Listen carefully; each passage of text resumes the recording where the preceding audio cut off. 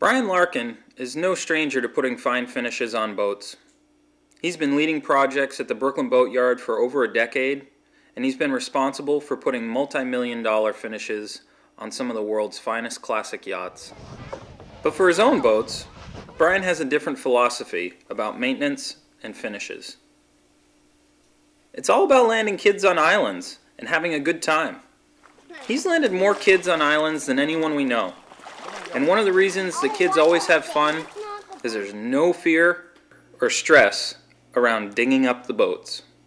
I taught the class in building these shells backs for years, and everybody always wanted to paint them. They see the wood and they want it. I'm like, oh my God, I just think of the way I use my boat, in and out, kids driving, in and out of it, throwing stuff in it, throwing their bags and throwing rocks in it.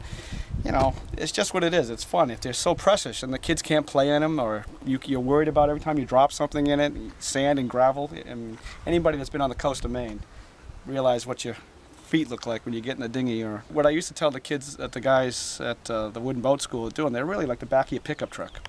And they really are just trucks to get stuff anyway. They're not pieces of furniture. Some are. And if that's what you want, that's fine, but not the way that we use them, here. And in that case, the first thing is, if you want to keep them nice and painted, that's great, but varnish is out.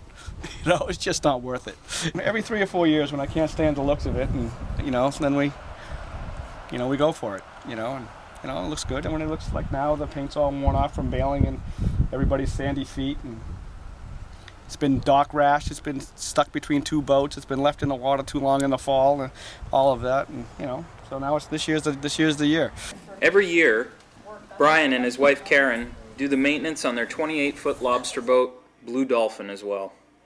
A bigger boat, but the same philosophy prevails. Well, if we keep on top of it, I only have to paint half the boat every year, and that works out best. Either we paint the superstructure or the hull, The great thing about painting your boat, you get to look at it every year. You look at every little piece, you touch it all over. You averse to doing it. If you have somebody else to do it, they see that stuff, and you don't. So you're very aware of what you've got and what your boat's doing.